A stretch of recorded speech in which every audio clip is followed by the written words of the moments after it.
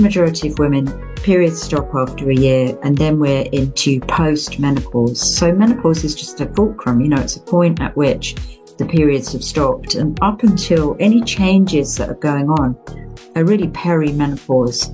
And what we're seeing at the moment, which is good in some ways, is women in pre-menopause saying, I want to be ready. I'm looking at my sisters who are struggling. How can I prepare myself? And that's actually wonderful. That is amazing that women are asking those questions and thinking about looking after themselves before the event, because they'll get through it easier.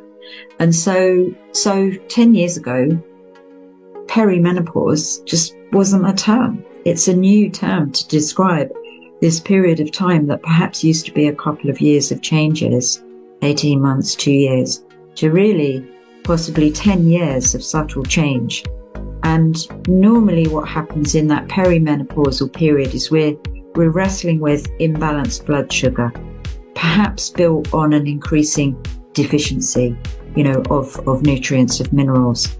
And then we kind of get into what I call true menopause. So this 18 months, 2 years, perhaps a year, when things are really, really